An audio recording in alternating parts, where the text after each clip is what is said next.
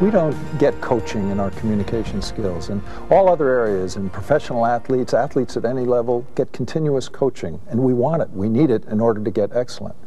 And audio and video feedback for communications is great. We're going to talk about that and emphasize it. But what you really need continuously is people feedback. And so that's why we developed the 3x3 system, so that gives people a way to give forced choice, 3 positives, and then 3 areas of improvement on any communication. And it makes it effective for people to give that continuous feedback to others. Normally, they don't know how to communicate and give feedback to our communications because we tend to say, oh, it's all too wonderful, or it's all awful. And it's never too wonderful or awful. It's balanced. So the 3x3 rule works very well.